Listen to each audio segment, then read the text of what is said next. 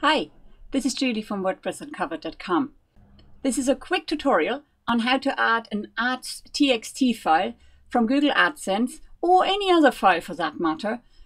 We're going to use an FTP program and going to take less than 2 minutes to do. Of course you could use a plugin, but it's so easy to do with an FTP program that there's no need to add another plugin to your website. You can use any FTP program for it. I use FileZilla.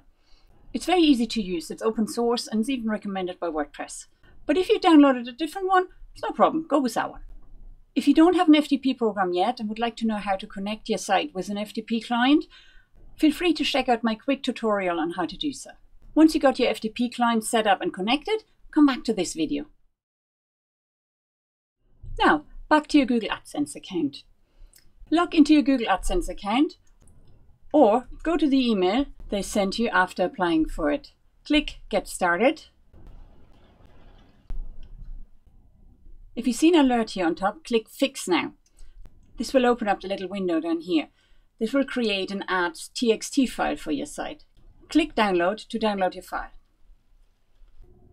If you run ads for other sellers, contact them and ask them for their ads.txt file. Then you can just paste that information into the file you just downloaded. Now, let's have a look at your FTP program. When you open FileZilla, you will see you've got here on top, you've got your login fields. So you put in your login details, same way as I just showed you in the other video. And then we log in. Now, what you see now here on the left, that's your local site. Okay, so you can see here, that's my desktop. And here I've got all the files on my desktop. Here I've got documents, I've got downloads, and so on. And you can also, when you click the little arrow here on the left, when you open it, then you can see all your files in that folder. Okay, so it works the same as your normal Finder window. We're gonna click here now onto Downloads. So whenever you click on it, here underneath, you're gonna have all the files showing up. Okay, so this is my local site. Here on the right, that's your remote site. So that's what you've got on your hosting account. So when you click the little arrow, you're going to see here, if you have an email account set up with your WordPress account, you're going to see that. And then underneath, you're going to see the domain of your website. Click that, please. Just one click on it. And what you'll see now, you've got two options. You can either open it here with the little arrow, or you also, whatever you highlight here on the top field, you're going to see here on the bottom.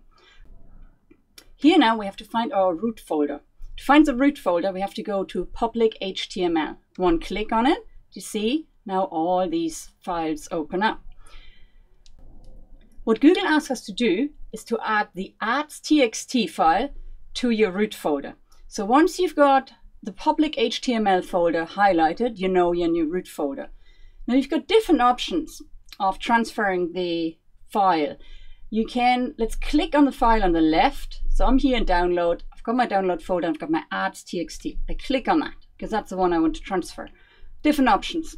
I can do a right click here and click Upload. Or I can